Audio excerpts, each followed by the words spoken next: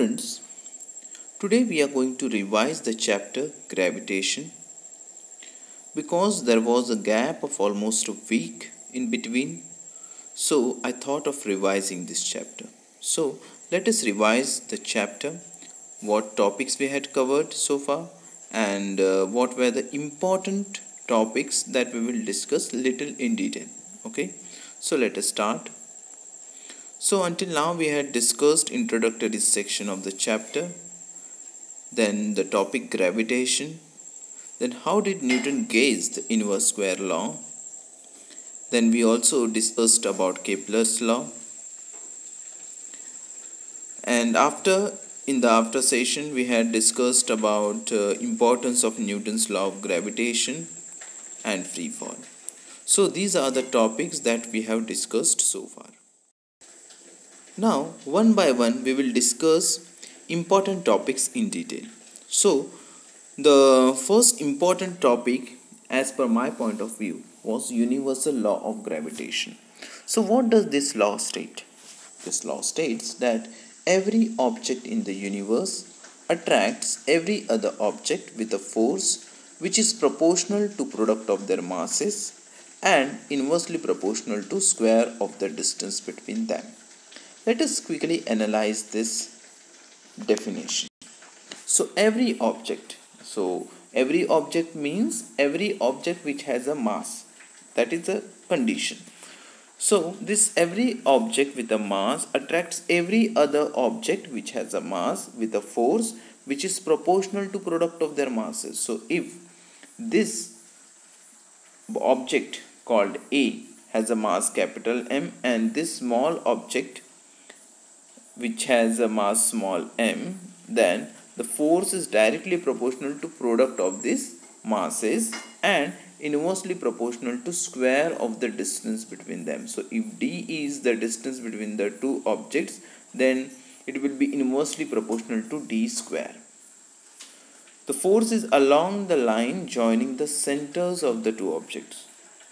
Okay, so force is along the line joining the centers of the two objects. And what is the formula for it?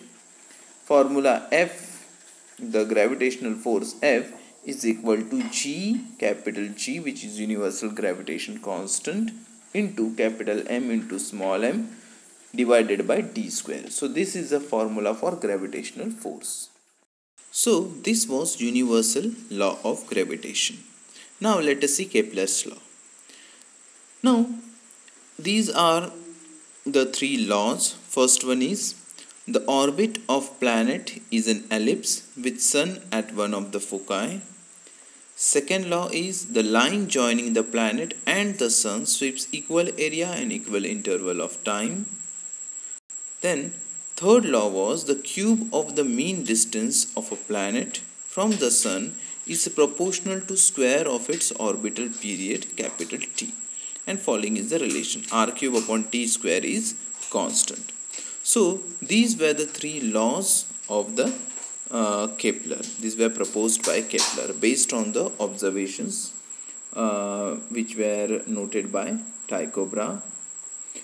Well, so first is orbit of the planet is an ellipse with sun at one of the foci. So planets always, though many times in pictures you might see planets revolving in circular orbit, but every planet revolves in elliptical orbit, okay, which has two foci and sun is at one of the foci.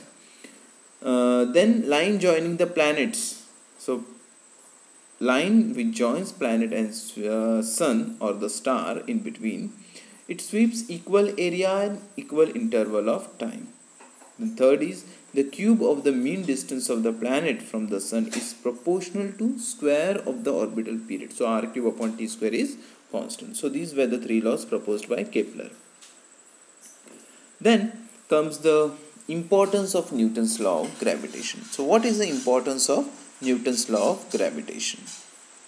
The first is universal law of gravitation successfully explained several phenomena which were believed to be unconnected, like the force that binds us to the earth, motion of the moon around earth, motion of the planets around sun, and the tides due to moon and the sun. All of these phenomena happen because of gravitation. So that was importance of Newton's law of gravitation. So this phenomena, which earlier seemed to be unconnected, because of universal law of gravitation which was proposed by Newton, we came to know that all these phenomena are connected to each other. So let us move on to the next topic, free fall, which also we had done in the earlier session. The first point is, we have learned that earth attracts object towards it. So every object that you throw in upward direction, it is bound to come back because earth attracts it, and the reason is obviously gravitational force. So this is an image where a boy is throwing a ball upward direction, so obviously it will fall in downward direction later on. So this is due to gravitational force. We should always keep in mind that whenever objects fall towards earth under this force alone, we say that objects are in free fall. So any object which falls under the influence of gravitational force is called as free fall. Let us move on to the next topic. The topic's name was to calculate the value of g. So how do we calculate small g, which is acceleration due to gravity? We all know that on earth acceleration due to gravity is 9.8 meters per second square. But how do we come up with this value? That we are going to see in this topic. So to calculate the value of g, we should first put the values of capital G, capital M and capital R in the equation. Small g is equal to capital G into capital M divided by R square. Now once you put the values of capital G, which is 6.7 10 raised to minus 11 Newton meter square per kg square, then mass of the earth 6 into 10 raised to 24 kg, and radius of the earth 6.4 into 10 raised to 6 meters. So once you put these values in this equation, we get 6.7 10 raised to minus 11 multiplied by 6 into 10 raised to 24 divided by 6.4 into 10 raised to 6 meters. So what we have to do? 6.7 multiplied by 6 divided by 6.4. So you have to divide it, and you have to deal with this order of magnitudes 10 raised to minus 11, 10 raised to 24 and 10 raised to 6 separately. Then you get the answer 9.8 meters per second square. Thus the value of acceleration due to gravity is 9.8 meters per second square. Now, motion of the objects under the influence of gravitational force. Let us do an activity to check what happens if we change the shape, size, mass of an object if it falls from a height. And then for that we have to take a sheet of paper and a stone, then drop them simultaneously from the first floor of the building. What we have to observe is whether both of them reach the ground simultaneously. We see that paper reaches the ground little later than the stone. This happens because of air resistance.